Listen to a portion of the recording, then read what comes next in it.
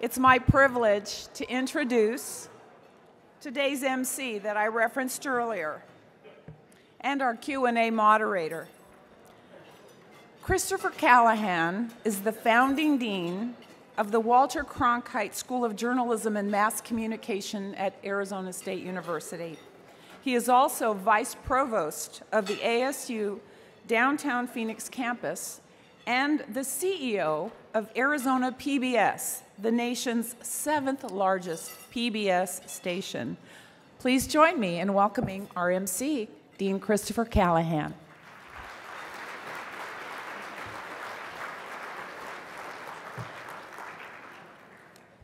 Thank you, Sarah, and thank you for your outstanding work at the Sandra Day O'Connor Institute. Like Justice O'Connor, the O'Connor Institute is a true Arizona treasure. It is a great honor for me to introduce today's very special O'Connor Institute guest. In an extraordinary career spanning 5 decades, Lesley Stahl of CBS News has been one of America's most accomplished and honored journalists. A fearless reporter, probing interviewer, and compelling storyteller, Ms. Stahl has forged a reputation of integrity and excellence that serves as a role model for others in our industry, from hardened news veterans to aspiring journalists at places like the Cronkite School. And today, at a time when Ms. Stahl's brand of accurate, honest, relentless, in-depth, and fact-based journalism is needed now more than ever, she continues to be a shining light for our news industry and for our country. A Massachusetts native and graduate of Wheaton College, Ms. Stahl began her broadcast journalism career at a local TV station as a producer and reporter at her hometown station, WHDH-TV in Boston. In 1972, she burst on the national scene as a young reporter for CBS News, and over the next 45 years went on to cover and often break some of the most important stories of the day. Her trademark tenacity was on full display from the very beginning when she was assigned to cover the Watergate scandal for the CBS Evening News with Walter Cronkite. She later became one of the few women at the time to ascend to the prestigious White House beat, covering the presidencies of Jimmy Carter, Ronald Reagan, and George H.W. Bush. Ms. Stahl served as the moderator of the iconic Sunday morning CBS Public Affairs program, Face the Nation, from 1983 to 1991. And she also hosted the news magazine 48 Hours Investigates. But Ms. Stahl is perhaps best known for the extraordinary work as a correspondent for 60 Minutes, the hard-hitting CBS News magazine and the most successful program in the history of television, now in its 49th year. During her 26 years of 60 Minutes, Ms. Stahl has interviewed heads of state, reported from war-torn countries around the world, covered political intrigue from the nation's capital, and gave voice to the voiceless through moving, in-depth reports. Ms. Stahl's journalism has been honored with virtually every award in the broadcasting industry. She has won 12 prestigious Emmy Awards, her first in 1983 for covering a Beirut bombing, and her most recent, just last year, for a report on how police recruit young confidential informants. Her ability to gain unprecedented access to the Guantanamo Bay prison facilities led to a special 2-part series and an Edward R. Murrow Award. Her story on the plight of Iraqi children under Saddam Hussein earned her the coveted Alfred I. DuPont Silver Baton. A report on the Michigan militia won the RTNDA Edward R. Murrow Award for overall excellence in television. And her Middle East reports in 2010 were honored by the Overseas Press Club for Best Interpretation of International Affairs. Ms. Stahl's career has been recognized with a Lifetime Achievement Emmy and the Paul White Award for Lifetime Achievement.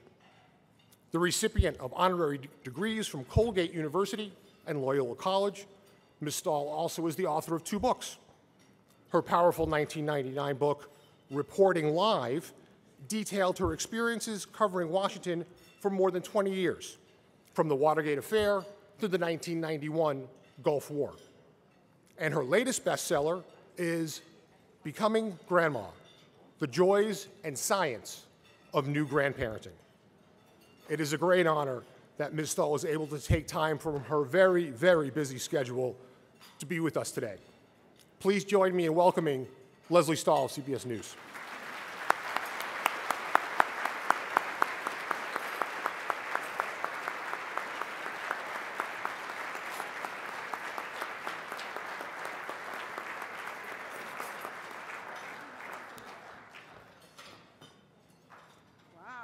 What an introduction. Oh my goodness. Have I been around that long? God. No wonder I'm a grandmother. I've been around that long. Hi, everyone.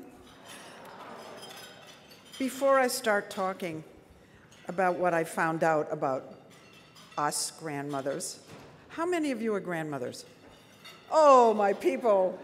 Yes. You're going to know, you're going to be shaking your head because I know you feel about your grandchildren the way I feel about mine. But I do have to tell you that just the other day, on April 4th, I know it was April 4th because that was the publication date of this book, paperback, I walked out of a coffee shop in New York, and I was really feeling good, and then there was a sign. There was a bent-over little old man, and he had tufts of white hair, and he was pushing a little stroller, and the little kid in the stroller was acting up, and he was being so gentle with them. And I never talk to strangers, ever. You know, I'm like a little kid, don't talk to strangers. I blurted out, "Grandpa." And he looked at me and he said, "Daddy."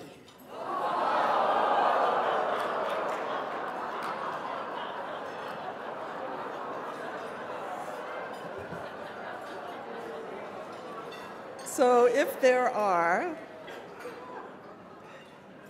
any grandfathers here today, I will not be referring to you as Grandpa. Never going there again. So I don't know about you all, but I wanted to be a grandmother from the age of 40, and my kid was 5. I just knew, I knew somehow that it was going to be like a rocket ride of wonderful feelings and emotions. And when my first granddaughter was born, I really did go into some kind of a transcendental, I don't know, trip out of body, in body. I had such a feeling of euphoria when I held her.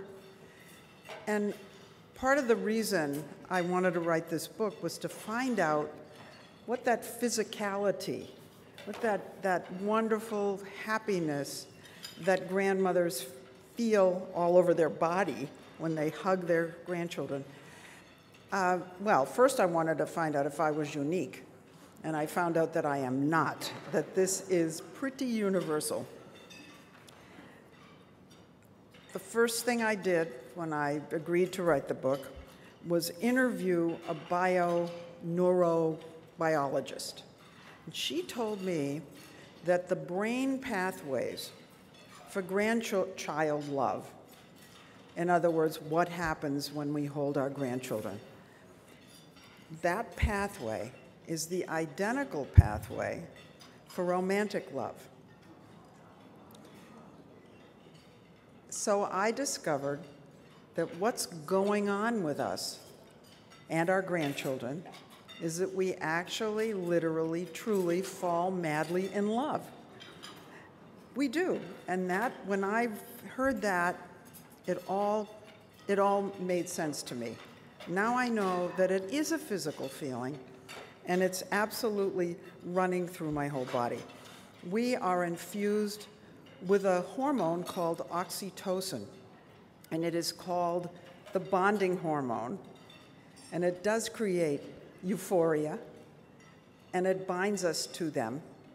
And you know, I thought, well, maybe it's because I'm seeing my baby be a mother, or I'm seeing my child who I raised be a wonderful parent, and that must be all mixed in with it. And then I thought, well, maybe it's the idea that the seed is being passed on. It's all those things. And it is just the most glorious feeling you can have. And we all have a new purpose when we become a grandparent. Something else happens to grandmothers, and this also happens to grandfathers. Somehow, and this is physiological as well, because somehow, and no one's been able to identify why, but somehow, in the presence of our grandchildren, our ability to say the word no is disabled. And no matter how strict we were as parents, we turn into mushballs. We become permissive and indulgent, and our children look at us and say, "What happened to Mom?" I mean, we buy them whatever they want. We know we're not supposed to give them candy. Hello. We know we're not supposed to cross their parents. We know that we walk around biting our tongues so we don't antagonize, because we want to hold those babies. And you know what? Having done a lot of research on this book, my advice is don't say anything. If they tell you there's a new rule, you'll say, "Fine, I'm with the program. New rule is fine with me, whatever you want, just as long as I can hold my baby." Grandmothers today, I call it the new grandparenting. Grandmothers today are unlike grandmothers ever before. First of all, we're really not grandmothers, and I put this, in quotes. We do not have tightly permed white hair. We are all blonde. It's number one. We jog. We're seeing patients. We're lawyers. We're running for president. And our families don't look like families. If you go to Grandparents' Day at your average kindergarten, several of the kids show up with 8 people, including 2 sets who don't talk to each other. Grandpa Herman arrives with his new partner, Joe. And Grandma used to be Grandpa.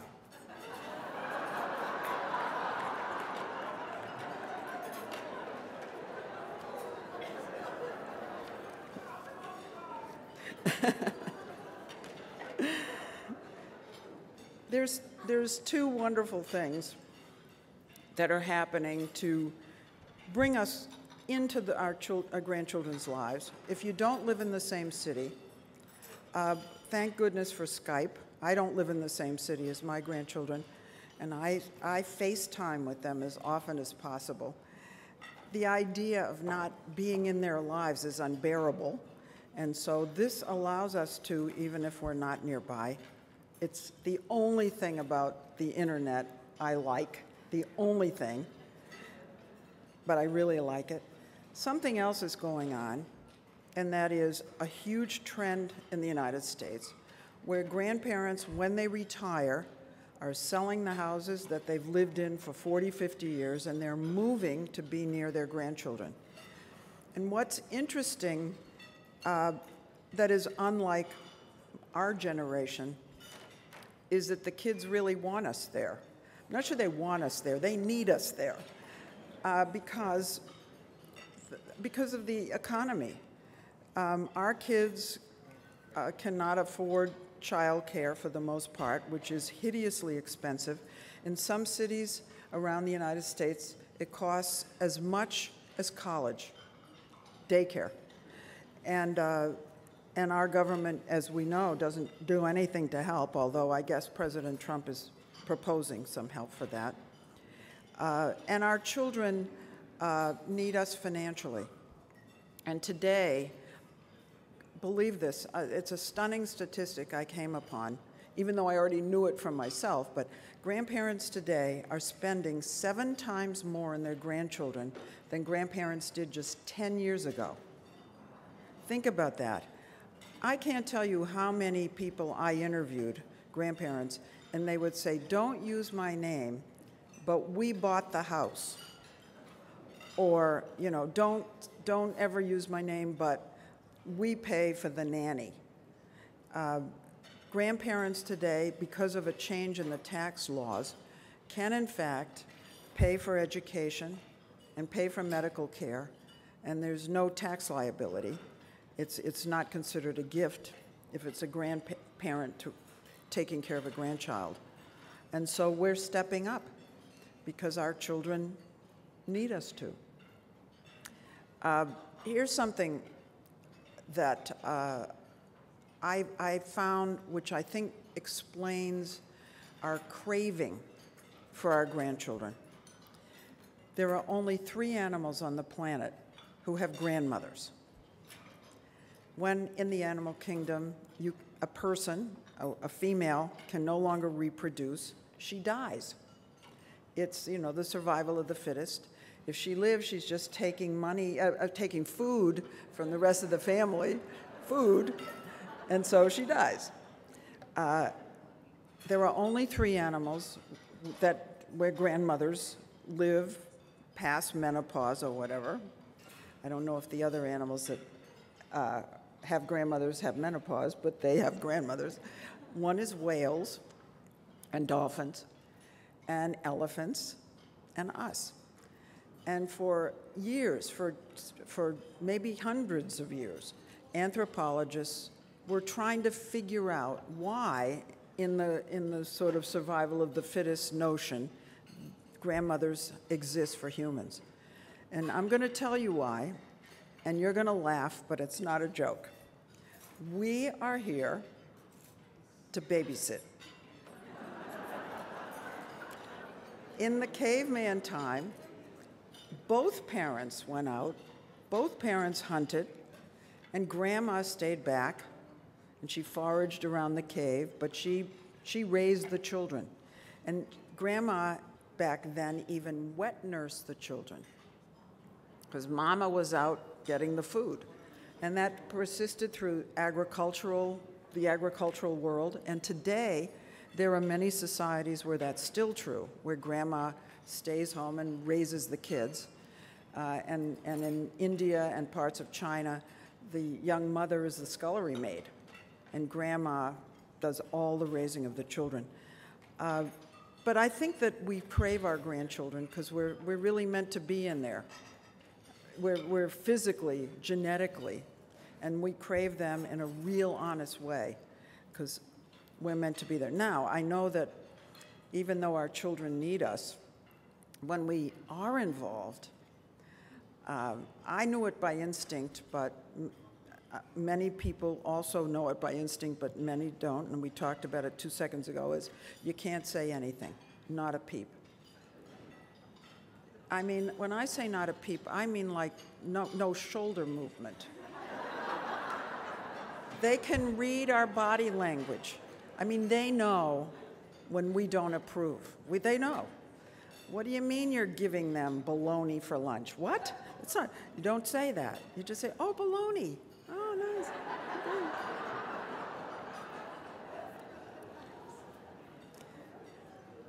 There is, I found this out too, that there is almost not, now you're going to say, oh, I get along with my daughter-in-law just great. But there's a hardwired antagonism between mothers and daughters-in-law. It just is. No one knows, well, I say no one knows why, it's hardwired. Apparently, anthropologists say that young mothers want the husband to focus on the new nest and not the old nest. And a lot of daughters-in-law don't even know why they're kind of pushing the other family away. But all these things come down to us through our genes. We're all doing things we're out of control of, and that relationship is one of them. And even when it's your own kid, when it's your own daughter, I'm the maternal grandmother. I walk on eggshells. I really do. One of the new things that the young kids today do is sleep training. Are you all familiar with sleep training? We didn't do it. This is, where they let the kid cry forever and ever till they learn to sleep the night. I just happened to be there that day, the first day of sleep training. They put us, my husband and me, in the living room with the monitor. So you're sitting there hearing, and they go in. This child is what, 6 weeks, 7 weeks old? Little, maybe, I don't remember. I mean, she doesn't understand anything. She's a blob. And they're reading her a book, and they're singing to her, and they're telling her how much they love her, and then they put the humidifier on, so there'll be a hum, and they close the door. And then she cries. I'm pointing because it's the monitor. She's screaming forever and ever. And they look at their watch, and in 10 minutes they can go back in and say, we love you, honey. Close the door again. And my skin is coming off. I'm really, I can't stand it. I can't stand it. But do I say anything? I do not. Not a peep. The idea that I would express my outrage at this ridiculousness would never come. And I knew about body language. I mean, we can be critical without saying it. We can just do it. So my husband and I couldn't stand it anymore. We left early. We were staying at a hotel. And he said to me when we got in the car, he said, "You know what they're saying?" I said, "What?" He said, "They're saying, thank God they left early." I said, "Why?" I said, "I didn't say a word." I said, I held on to the sides of the chair, so didn't say anything. And he said to me, "You didn't say anything? Are you kidding me? You didn't shut up for 1 second?" I said, "What did I do?" He said, "3 times you said, 'We didn't do that with you, and you turned out okay.'" And 5 times I said, "I'm going in there and I'm picking her up." So I swear I didn't say anything. I didn't hear myself. That's how vigilant we have to be. We are so confused by what they're doing that, I've had women say, "If they're doing it wrong, don't we have to say something? I mean, we have to if they..." No, we don't. No, we don't. Because we just want these babies. I came upon something that truly shocked me and pained me, and that is a huge number of grandparents who are not allowed to see their own grandchildren. This is such a huge problem that there is an organization called Alienated Grandparents Anonymous, and they have chapters all over the United States. And it's anonymous because the grandparents are kind of ashamed to tell anybody because they think people are going to say, "Well, what did they do wrong?" And the truth is they didn't do anything wrong. I have a very close friend who finally confessed this to me. It's the first time I knew that this was an issue. But it is an issue. And the most heartbreaking, the single most heartbreaking, believe this, the grandparents of 9/11 had children killed in 9/11, and they are not allowed to see their grandchildren. And a substantial number of them. Can you believe that? So this is not an insignificant issue and problem that grandparents have, and that's why I joke, but I mean it. Not a word, not a single word. I want to go back for a second on how much money we're spending on our grandchildren. Have I already spoken for 15 minutes? I could go on, All right, keep going. So grandparents are not only helping with medical bills, paying for the nanny, whatever, but we're buying big ticket items. We're buying the crib, we're buying the carriages. I know my husband and I turned one of the rooms in our apartment, because we don't live anywhere near them, hoping they'll come. We turned one of the rooms into a nursery, and we bought a crib, and the whole thing. We outfitted a complete nursery. And I then discovered that lots and lots of grandparents do this. This is kind of what we do now. And so there are now grandmother showers. Really? Honestly. I mean, how else are we going to get our sippy cups? Brides get Cuisinarts. We get snot suckers. You know. Someone said there are 3 stages of life. In the first stage, we believe in Santa Claus. In the second stage, we don't believe in Santa Claus. And in the third stage, we are Santa Claus. That's us. All right, where am I? Okay. Eggshells. You know, I'm just floating along here. Okay. One of the benefits, great benefits, of being a grandparent is that these little kids are therapeutic, and this has been documented. When we are involved in our grandchildren's lives, we truly get healthier. My own husband, and I'd like to tell you briefly about him for a minute, my own husband was in a deep depression, and so was Bob Simon, my colleague. We had our grandchildren at the same time. Both men popped out of their depressions when their grandchildren were born and held them.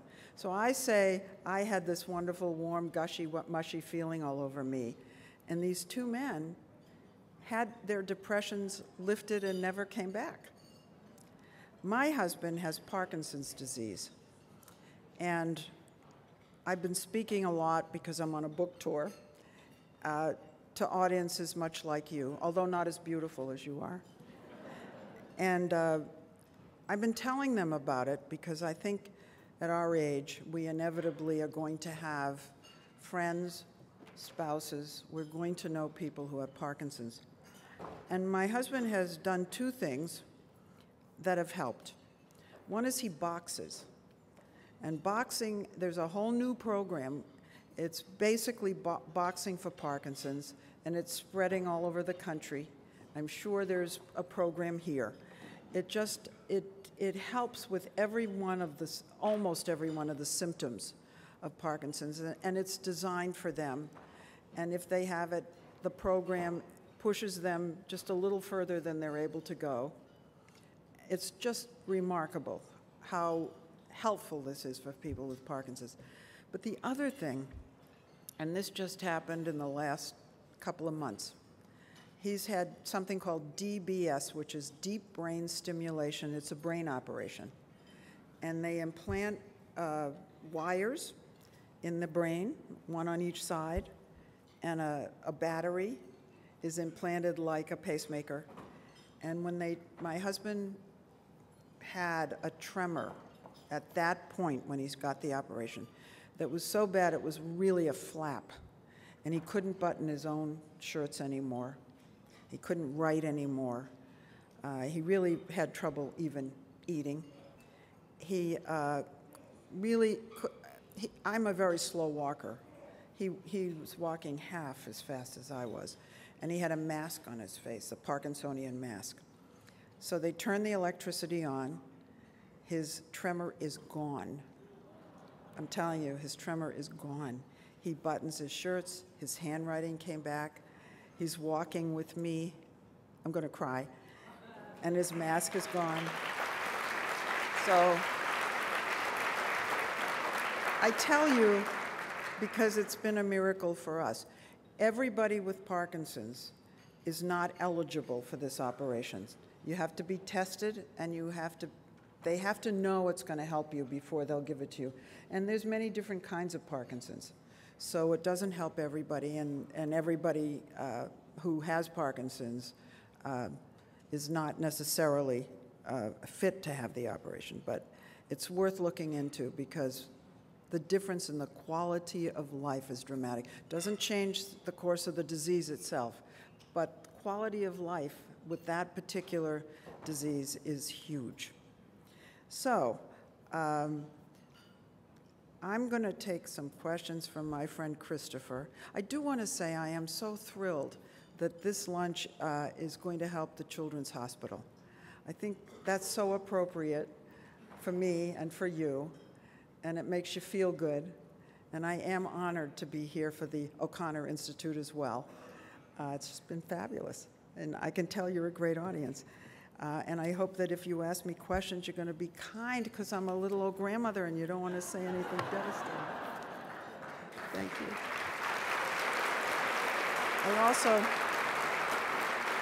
I also want to say one more thing.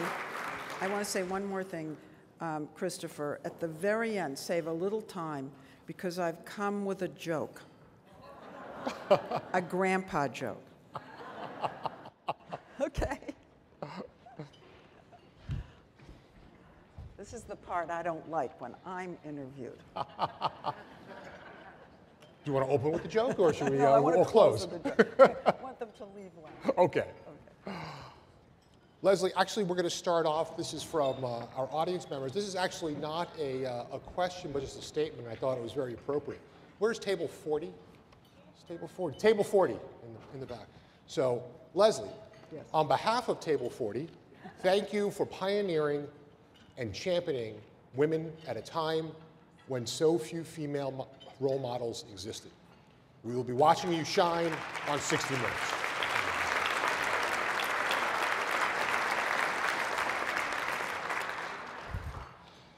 The questions, as you can imagine, are all across the board, so we will Go anywhere we will be jumping all around. Did you have a mentor in your career, and if so, what was the most important lesson from that person? I really didn't. And I think that women my age didn't have mentors. And the whole concept was kind of strange when I first learned that there were such things as mentors. There were no role models for me when I came into the business. You know, what I say in the book is that my generation, we were and they call us this, I think it's kind of funny to say it myself, but we're called the pioneers because we were the first wave into the professional workforce. And now I say we're pioneers again because we're pioneering the new grandparenting. And we are different kinds of grandmothers than ever before, partly because of technology, but partly because we're healthy. And we actually are older than our grandmothers were, because they got married earlier and their children had children earlier. So we're actually older, but we're healthier and we have more energy. So we're pioneers at what we're doing again. More and more, grandparents are becoming the main caretakers for children. How can the U.S. help reverse that trend and re-engage some parents? Well, is that something that you found in your research for the book? I found, I talk about a whole chapter on grandparents who are raising the grandchildren, many of whom actually gain legal custody. When you say stop it, you know, there's never a good reason for a grandparent to be raising a child. You think of why that happened. In most of the cases, the little kid was abused, or probably more likely neglected, maybe because of drugs. Some of the grandchildren are being raised by their grandparents because their parents went to Afghanistan or Iraq and didn't come back. So the reasons are not good. Thank goodness there are grandparents who are healthy enough to be able to save these children. And I salute them. My sister-in-law is a child psychologist, and she says these grandparents are heroes. Some of them go into this with great joy because it's a new lease on their life, and they love these little kids so much, they're thrilled to do it, but a lot resent it. Here they were, just about to retire, go on a cruise or whatever the great plan was, and they're angry at their daughter or son for doing this to them, but eventually they come around to loving the kids so much that they do, not all of them, but a lot of them do gain a great deal of pleasure and joy, and they have a new purpose in life, which we all know is really important. But it's a big problem in the country. Grandparents get tired earlier, you know. We do, and it's a burden. In New York City, there's a building that I call the grandmother building. The city built it, and they really take care of these older women who are raising little kids. Sometimes they're the great-grandmothers raising the kids. Really? Yeah. 80 years old with a little infant. I know. As a grandmother, what are the challenges you see for our grandkids, and what will they be facing that you didn't see when you started your career? I'm sorry, can we... what are the challenges? Can you hear us now? Yeah. If I really speak up? Okay. Move your mic way up. What are the challenges facing our grandchildren? And I have to say, I am obsessed worrying about the world we're going to leave our kids and particularly our grandchildren. I mean, I don't even know where to start. The environment is one place, but they're not earning as much money as we did. There aren't enough jobs, and that's only going to get worse. And it's because of automation and robots and the direction that life is heading. Our society doesn't discuss how we're going to be structured when there aren't enough jobs. We never even talk about it. We don't think about it. I mean, this is being contemplated in the most precious, you know, academic institutions. But society doesn't think about what life will be when maybe 1/10 of us have employment that is what we would consider a living wage. Everything's going to have to be reorganized. And not only that, we're all going to live to 100. And maybe our grandchildren will live to 110 or 120. So what do you do with all those added years? No one plans for them. No one has thought through, for us even. You know you're going to live 1/3 of your life after you retire. 1/3 of your life. And I can't tell you how many people have no idea what they're going to do at that time. And I write in the book, taking care of your grandchild or some other little kid is the perfect answer, because it's the next generation. I mean, this business of reorganizing society, that's probably going to be something that happens incrementally, and our grandchildren are going to be the ones who are going to have to go through that transition. I don't want to be dark. I'm going to end on a joke, I promise. And I also worry about technology and what the internet is doing to the brains of our babies, rewiring their brains completely, how they learn, how they'll have friendships, what romance will be like, all those things. And you can't stop it. You know, the internet is in charge of us. The internet runs our lives. How did that happen? And can we get back in control? Can we start driving this train? Can we? And if so, how?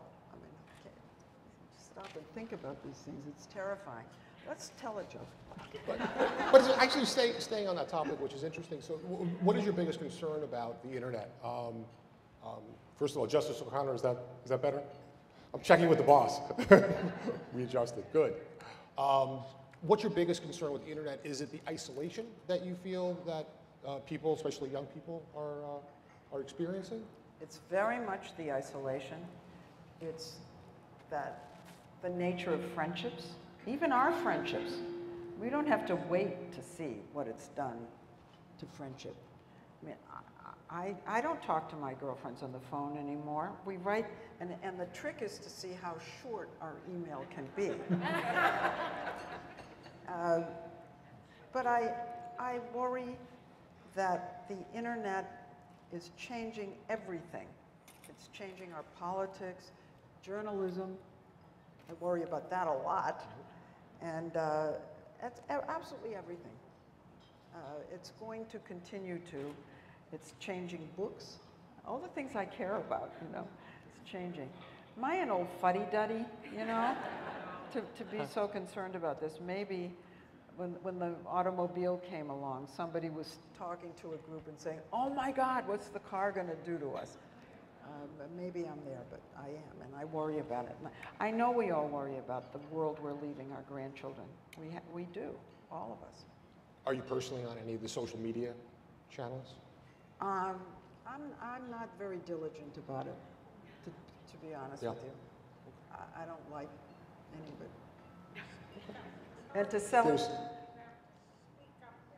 Okay, I'm saying that the social media is something that if you're selling a book, as I am, you better be diligent about, and I'm not. And I want to sell a book, so that's how bad I think it is. My little war against all of this. Let's change topics a little bit. There's a number of questions, as you can imagine, about what's going on in the country today with politics, particularly in Washington. You have a unique view, having covered a number of different administrations. What is your, and this is not about the ideology, because everybody knows that journalists don't talk about their personal I actually had mine ideologies. surgically removed, my opinions. They were taken out. But how would you, using the context of covering the different White Houses that you have over time, compared to the Trump administration, what do you see going on, and what concerns do you have, both in terms of the country, and in particular that relationship between our industry, the news media, and the government?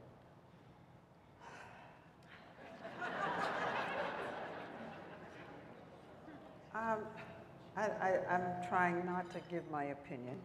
It's going to be hard. It just seems that there's so much coming at us now with this administration. Every day, 5 things, not one thing or one thing a week. It's 5 new things every day. I don't know if it's a deliberate tactic to distract us or if it's just the nature of today when things have been accelerated. Communication is accelerated. I don't know why, but things seem to be bombarding us and bombarding the White House, bombarding the president. You know, I interviewed him 3 days after he won the election. And can you not hear me in the back? Oh, I'm so sorry. Can you hear me now? Oh, wow. Okay. Well, you missed everything I said about grandmothers. And somehow Christopher very, very skillfully got me onto Trump, where I did not want to go. But I will tell you about the interview. As I said, it was 3 days after the election. But let me go back a step. I had interviewed him the day he named Pence as his running mate. And when that interview ended, he said, I'm going to give you my first interview when I'm elected. And I said, oh, that's nice, knowing that Hillary was going to be elected. Who didn't know that, right? So I told him that was great, and thank you, and then he got elected. And no one saw that coming, and he said, I'm giving Lesley Stahl the first interview. So he was up to his word. So that's how I got the interview.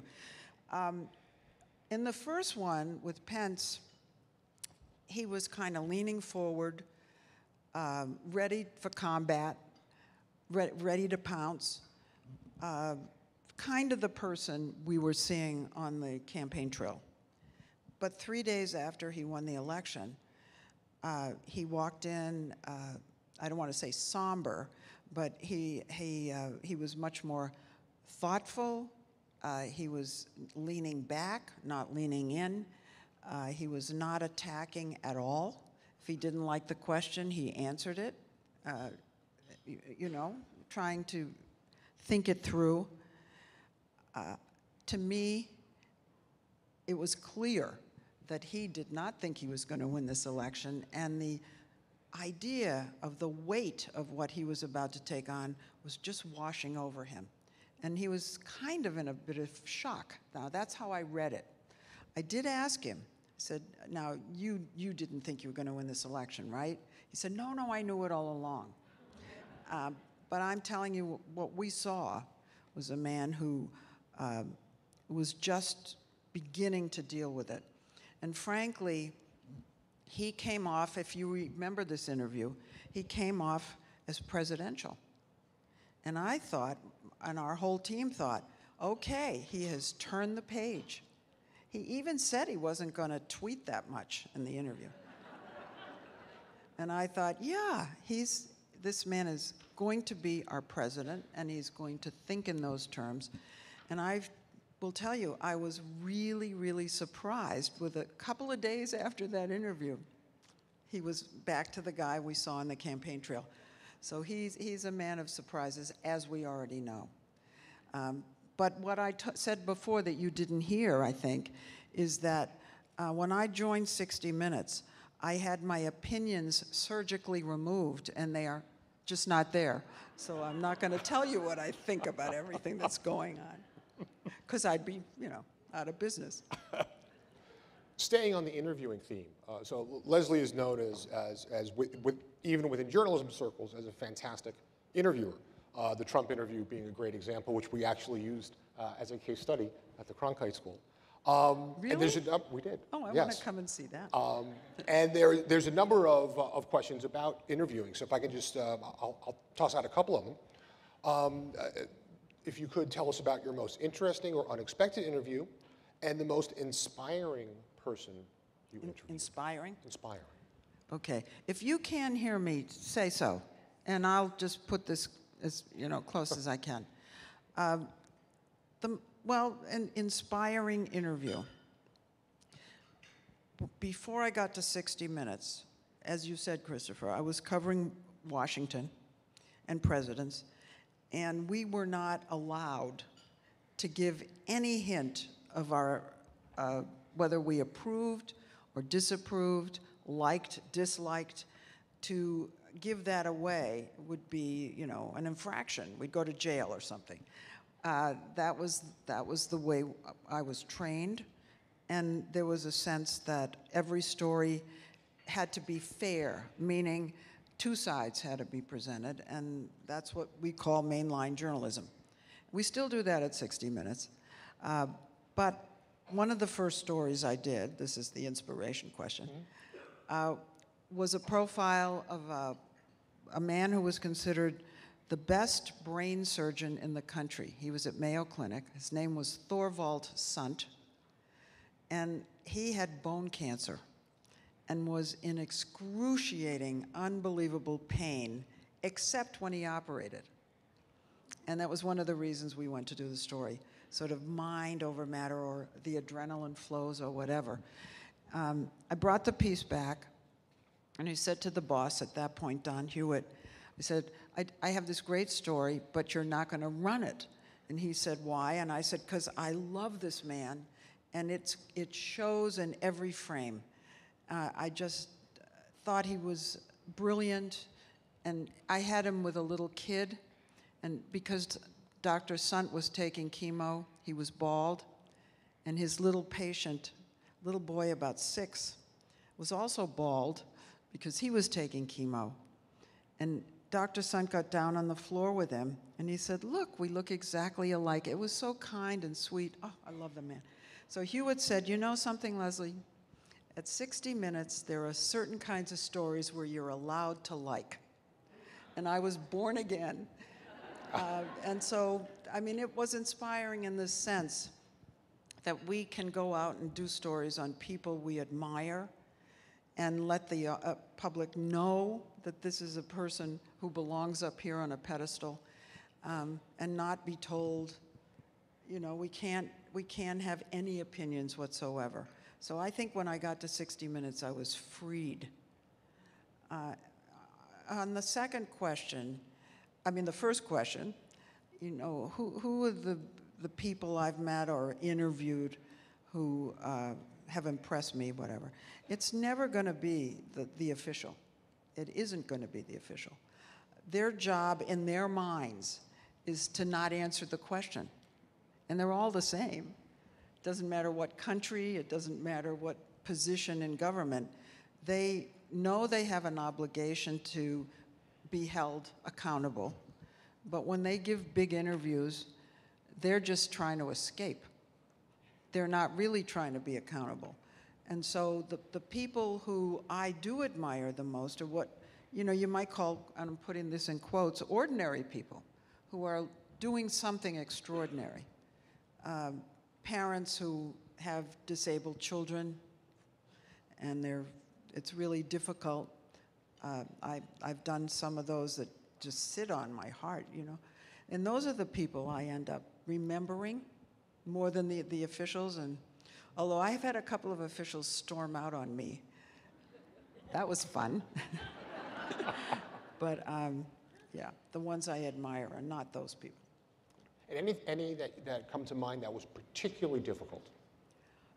Margaret Thatcher. Because? Okay, so Margaret Thatcher may be the smartest person I interviewed. I've interviewed some really smart people. So she used to come over to Washington once a year to meet with the president. And of course, she was prime minister much longer than any of the presidents. So she came over many times with different presidents. This particular time was at the height of Iran-Contra. And remember, she was very close to Ronald Reagan. She came over to kind of buck him up and support him. And every time she came, she gave one interview to one of the Sunday shows, and it was my turn, because I was doing Face the Nation. She came on, and I said something like, can your government ever trust our government again? Because our government lied to your government about our selling arms to Iran. She said something like, well, our two countries, and she kept putting her fingers together like that, our two countries have a bond that can't be broken by something like this. We are going to be allies and friends through this and through many other hardships or whatever. So I asked it again. I said something like, well, can you personally trust Ronald Reagan? He lied to you. I got pretty much the same answer. Well, my dear, you have to know that our friendship is very strong, and we respect each other, and no, nothing is going to change between us. Okay. Can you believe I asked it a third time? Don't know. It's live television. So she snaps. She totally snaps. She turns into a nanny, and I was a bad girl, and she starts lecturing. And then it was terrible. I was a pool of blood on the floor. She ends this tirade at me with the following. Why is it that I seem to love your country more than you do? So I thought, well, at least it's good television, is what I really thought. So she leaves, furious. Everyone around me said, she's just so angry. I said, you know something? She is such a professional, and when she goes for the questions sessions in Parliament, everybody yells at her. For her, this was a game. No, she was really mad. But then she'd been doing these interviews every year, once a year. She never got any mail. She got bales full of mail, and so did I. And her mail and my mail were pretty much the same. 1 million Margaret Thatcher, 2 Stahl. And it was my mother and my father. And because she got all this mail saying, you really told her, and great for you, she realized that she had helped Ronald Reagan, and she ended up loving the interview. And I wrote her a thank you note, and she wrote back something like, cheer up. I mean, a very sweet note.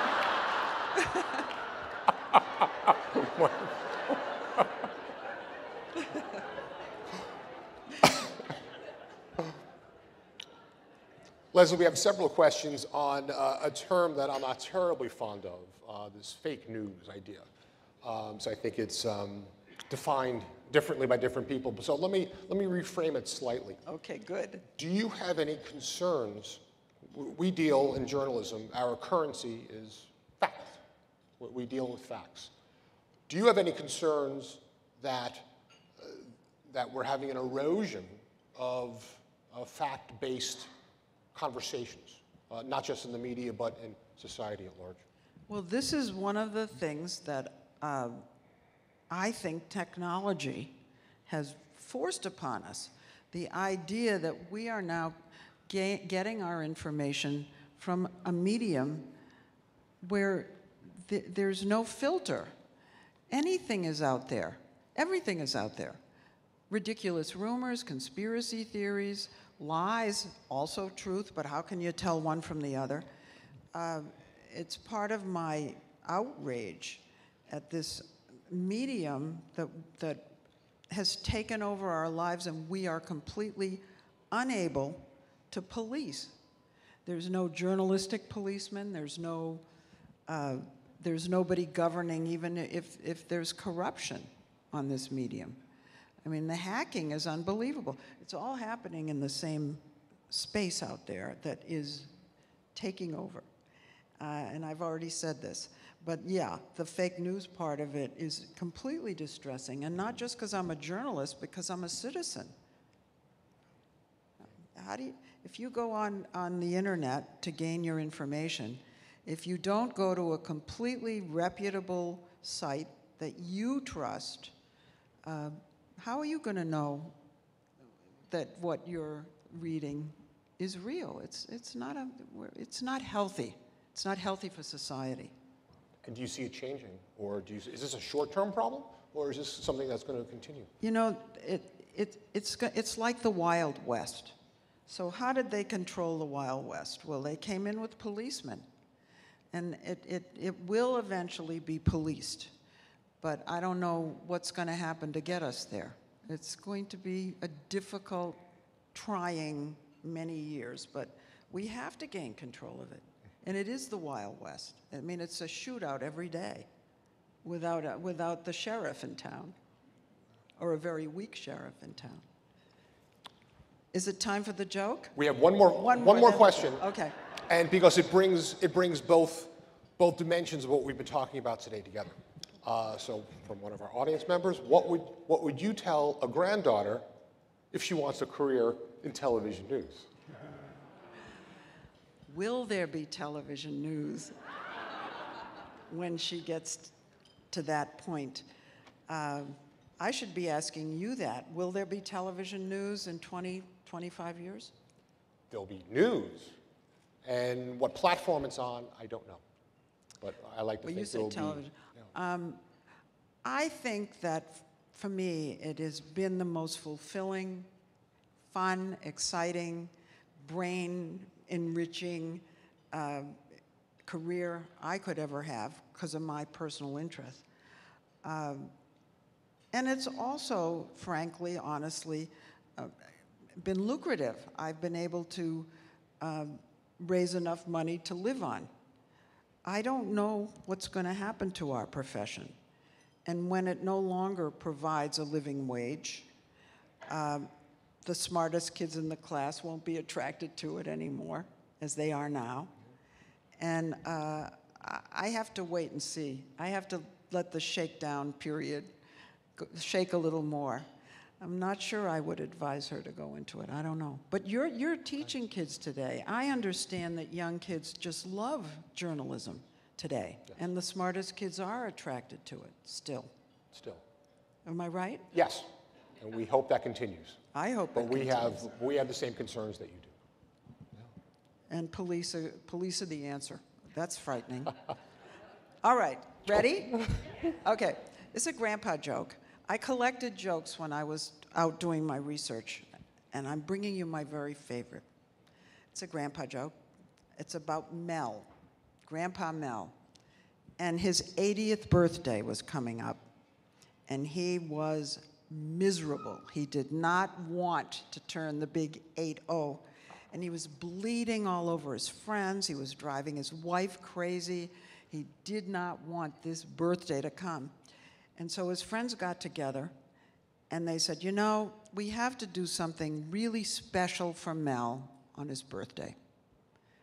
So the day arrives, and there's a knock on Mel's door, and he answers, and standing there is this young, spectacularly beautiful, voluptuous, sexy girl, and she says, Mel? And he said, yes. She said, hi, I'm Susie, and your friend sent me to give you super sex. And Mel looks down, and he looks up, and he says, I'll take the soup.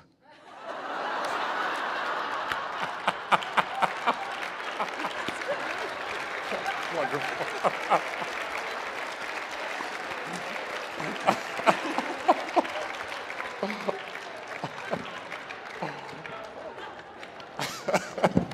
A perfect way to end. Lesley, we cannot thank you enough for coming out to Arizona, for joining us today. On behalf of the O'Connor Institute and Justice O'Connor, a token of our appreciation. Thank you. And to everybody, Thank you. Lesley Stahl.